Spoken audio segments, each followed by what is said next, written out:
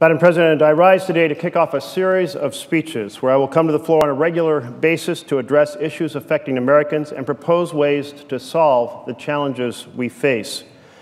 These speeches will cover a variety of topics, but they will all link back to the fundamental theme of our We the People democracy.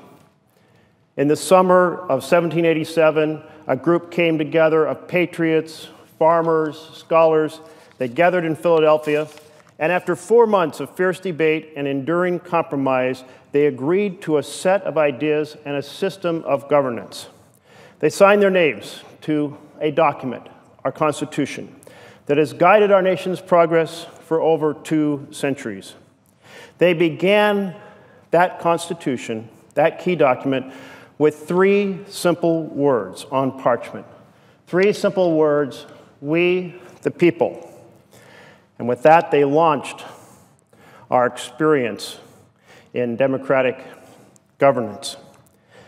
The founders wrote this phrase in beautiful script, 10 times the size of the rest of the document, as if to say, this is what it is all about.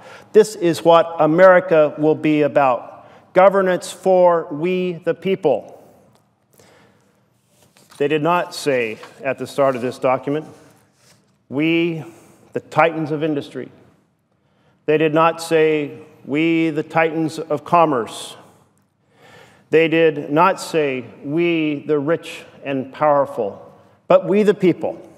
As President Lincoln summarized, the genius of our governance is it is of the people, by the people, and for the people. With this guiding light, America has been a great nation. Because of our we the people principle, we insisted on a better, fairer, and freer nation for all citizens.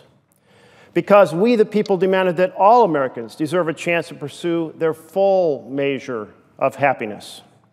Because we the people never stopped reaching for greater prosperity and growth to the benefit of all. In order to address the challenges of our time, we must recapture this we the people spirit. We must set aside politics in favor of progress.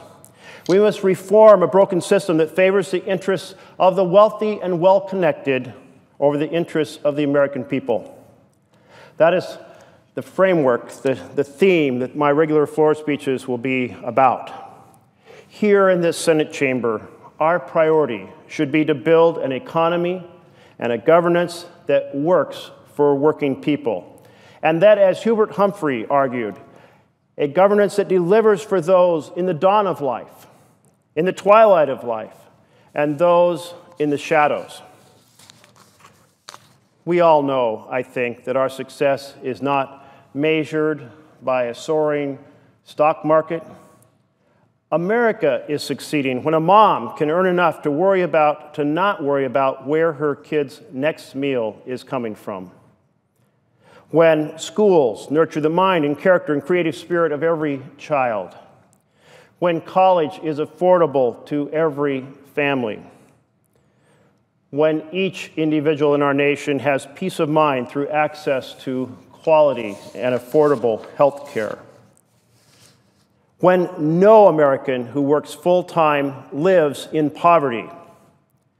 And when our economy creates good-paying jobs for American workers here in America rather than shipping those jobs overseas.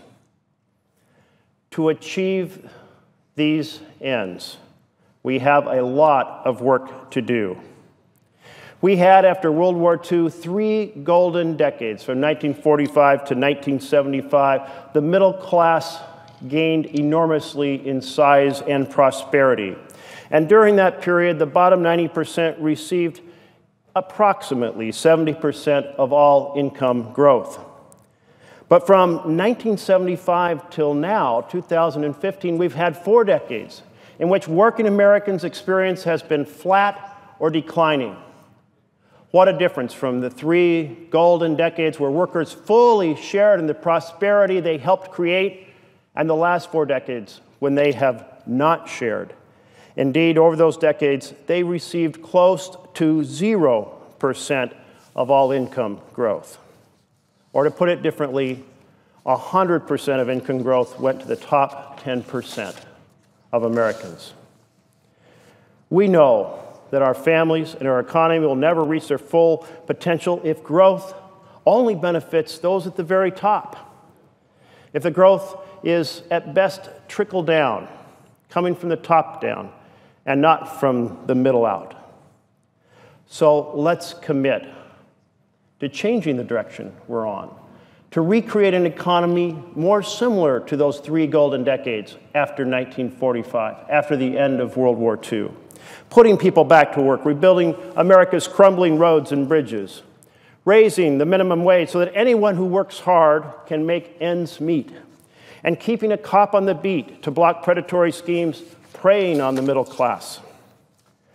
We have a lot to do to tackle the greatest challenge facing human civilization, saving our planet from the ravages of climate change.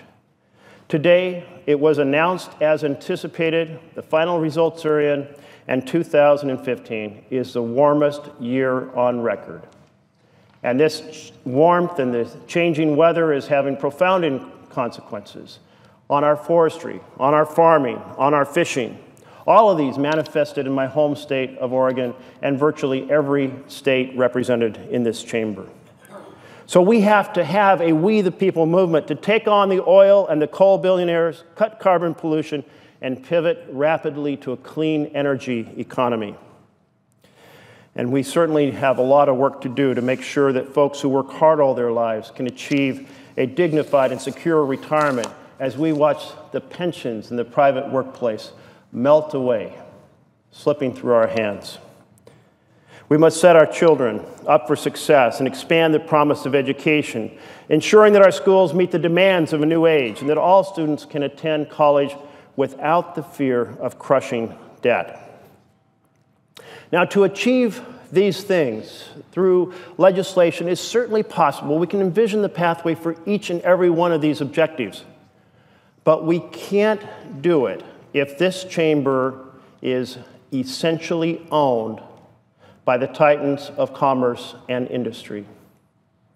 And that, unfortunately, is what happened in 1976 when the Supreme Court, under Buckley versus Vallejo, said that individuals can spend unlimited sums in the public marketplace and can do so even if they are drowning out the voices of the rest of America. Certainly a situation in which the 1% can drown out the voices of the 99% is not a we the people democracy. It is the opposite. It is we the titans democracy. It is decisions made by and for the very best off, not decisions by and for the people of the United States of America. This misguided 1976 decision sits right at that pivot point between the 3 golden decades from 1945 to 1975 and the last 4 decades of failed economic policy with workers' outcomes being flat or declining. And this decision was doubled down on the Supreme Court just a few years ago in the Citizens United decision, which said not only individuals but corporations would be treated the same, and they could use their combined assets, even if they had never disclosed to the owners of the corporation, the stockholders, how they intended to spend funds, putting billions of dollars in play with a few people sitting in a boardroom completely shielded from any public witness. So that is why we have to change campaign finance as a way to reclaim our We the People democracy, to reclaim our Constitution, to fend off the titans who are insisting on grabbing everything for the few and not for the benefit of the public, the 90%. We have to continue to look for ways to restore hope for our working families and ensure opportunity for each, to protect the middle class, empower the middle class from forces that are threatening to overwhelm them, to build an economy where everyone is sharing in the economic prosperity they are helping to create. The bottom line is we have to make a choice about the kind of country we want to live in. I don't choose a country in which the rules are made by and for the very few at the top. I choose a country embedded in the first three words of our Constitution, where decisions are made by and for the people of our nation. I choose a country that honors these founding principles, that comes together to tackle the big challenges, that works not for the 1% or the 10%, but for 100% of Americans. Let us reclaim our we the people democracy, our we the people vision, and set our nation back on track. Thank you, Madam President. And I note the absence of a quorum. The clerk will call the roll.